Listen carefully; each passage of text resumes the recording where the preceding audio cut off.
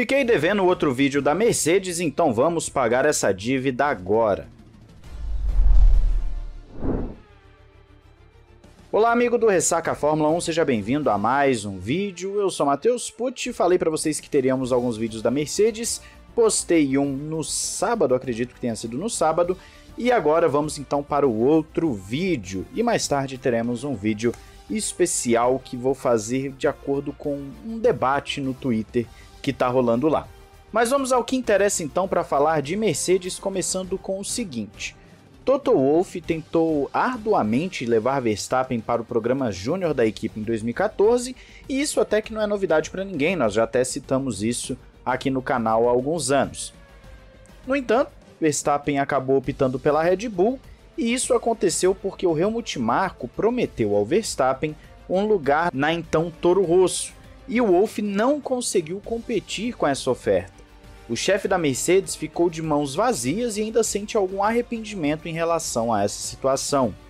O Wolff e Helmut Marko, curiosamente ambos são austríacos, disputaram a contratação de Verstappen e em entrevista ao motorsport.com, o Wolff relembrou o caso, explicando que o principal problema era não poder oferecer a Verstappen um lugar na Fórmula 1, já que Hamilton e Rosberg tinham contratos de longa duração na época.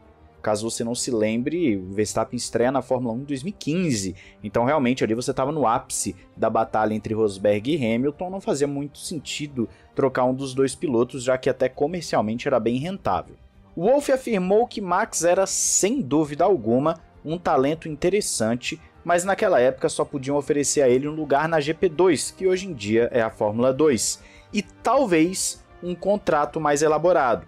Helmut Marko prometeu um lugar na Fórmula 1 e no final das contas o próprio Wolff admite que aconselhou Verstappen a seguir o caminho da Red Bull, ou seja, a assinar pela rival.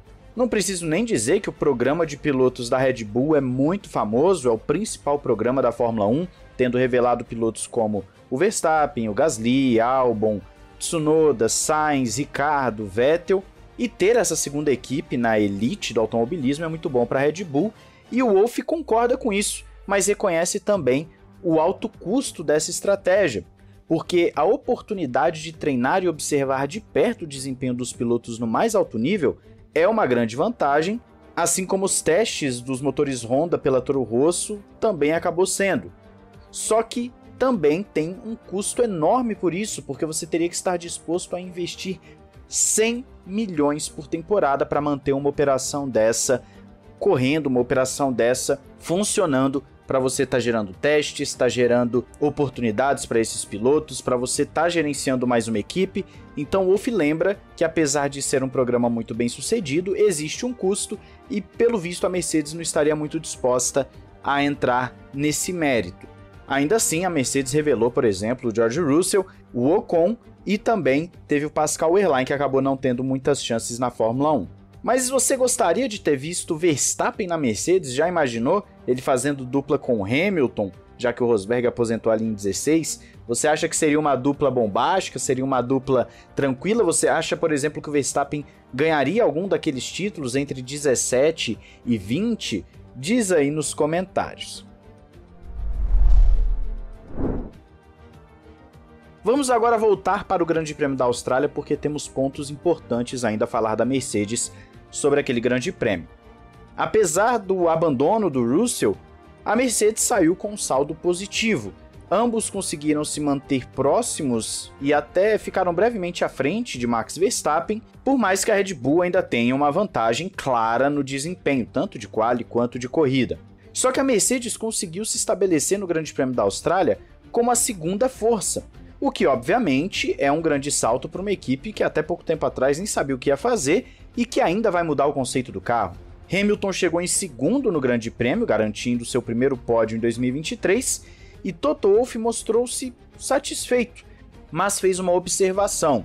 Ele acredita que a Mercedes foi bem por conta da pista em si, da circunstância de Albert Park, que é uma pista de rua e tem características próprias.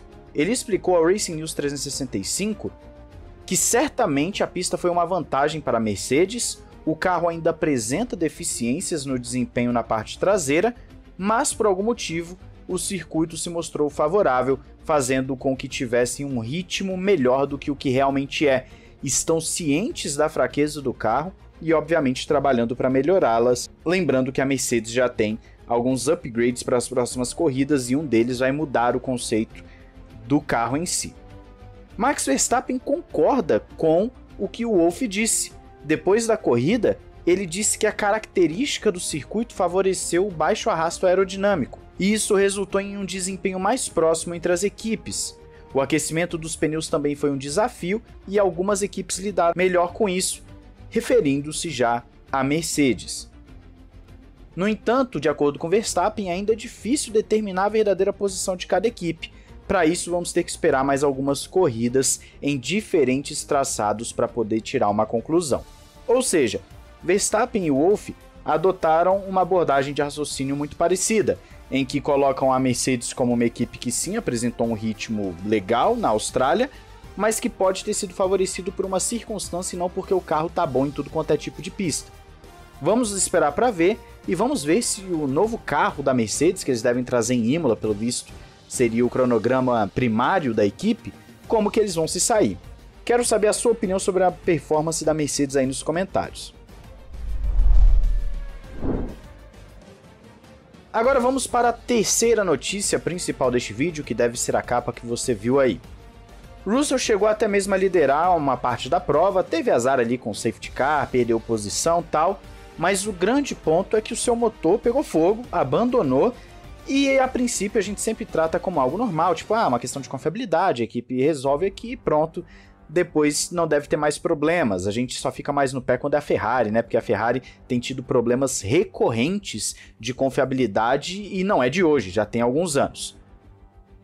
Toto Wolff falou sobre isso, falando que é uma pena para George, que eles acreditavam que ele poderia ter disputado lá na frente sim, mas o mais importante é que o Wolff confirma, foi um problema sério, peças estavam se soltando e voando, e vão investigar para saber o problema, mas com certeza não foi algo pequeno e provavelmente teve origem em um dos cilindros do motor. Eu inclusive dei uma pesquisada por alto e não vi ainda um statement, né, algum pronunciamento oficial da Mercedes sobre o que causou efetivamente. Existem algumas especulações, mas efetivamente o que aconteceu com o motor Mercedes ainda não se sabe. Mas para o Wolff logo de cara falar que é sério, que peças estavam voando e que deve ter sido em um dos cilindros, a Mercedes pode estar com o alerta ligado, porque isso obviamente pode respingar também nas clientes. Ou seja, você tem todo um ecossistema que pode ser afetado por conta do problema de motor. A Mercedes vai abrir o olho, porque essa questão de confiabilidade custa muitos pontos lá na frente do campeonato. Ferrari tem sofrido com confiabilidade, Mercedes agora falando de problema sério, Red Bull reclamando nas 3 corridas de problemas. Pelo visto, as equipes não estão imunes nesse segundo ano de regulamento com relação à confiabilidade, sem contar que o motor é basicamente o mesmo de anos anteriores, só está congelado, esperava-se uma confiabilidade melhor de cada uma das equipes.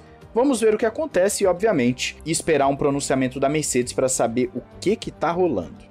É isso. Quero saber a sua opinião sobre tudo isso aí nos comentários. Não esqueça de se inscrever e ativar o sininho para não perder nada. Um grande abraço, valeu e falou!